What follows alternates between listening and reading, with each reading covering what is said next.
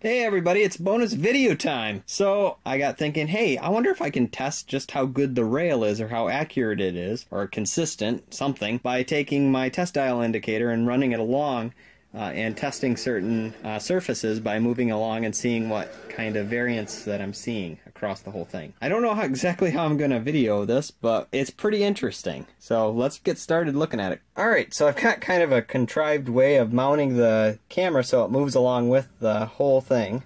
So you can kind of see exactly how much deviation and everything we're going to have. So what we got essentially is we've got the feeler right on the top of the V. I don't know if that's actually a valuable measurement or not. I'm going to start there and see what it does. Right now we're zeroed out. Just about perfect. I'm off on an angle so you can't see it exactly right, so I apologize for that. But I'm just going to move along here kind of slowly. So you can see that we're dropping down a little bit. About a thousandths, half thousandths. Get all the way to the end. You can see my junk bin that's all torn apart, looking for stuff to mount the camera, and we're about a thousandths there, so that's really good.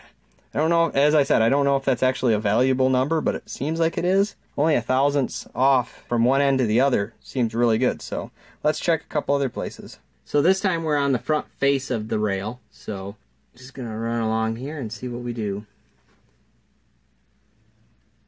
Thousandths over, about a thousandths under. So it's wobbling between a thousandths over. There's 2 thousandths right there.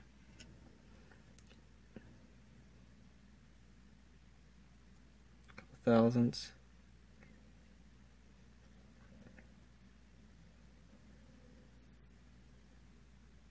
So that's interesting. A lot of kind of wobbling back and forth. I'm wondering if that's all of the surface there.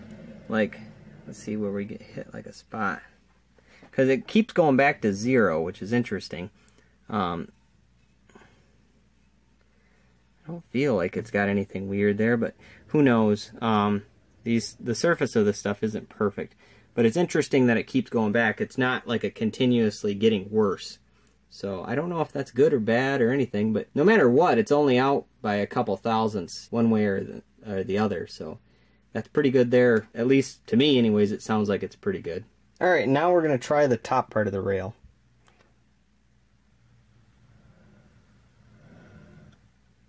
Looks like we're about 2 thousandths there. That's going to drop back a little bit.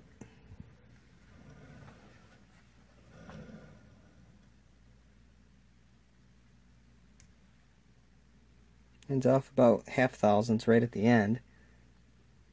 A little bit over it. Pretty awesome, actually. And let's go back all the way to the other end for repeatability.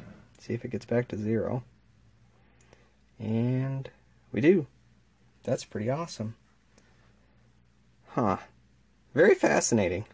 Another interesting thing here is, check out this. I'm pushing.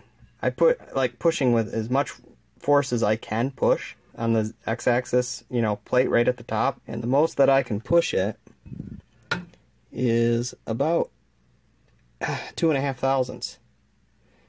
That's pretty amazing to me. And about 3 there. So that's interesting. So there's, I don't know, that seems pretty good for, rigidity. And I don't know if I've got the wheels tensioned up perfectly either. So anyways, I guess that's just a short little video. I wanted to try that out and play around with it and see what the rail was looking like. As far as I'm concerned, that's awesome. If it was within 5 thousandths across the whole thing, I'm happy. So I think that looks good to me, and the other ones are looking about the same. Anyways, thanks for watching and have a great day. Bye.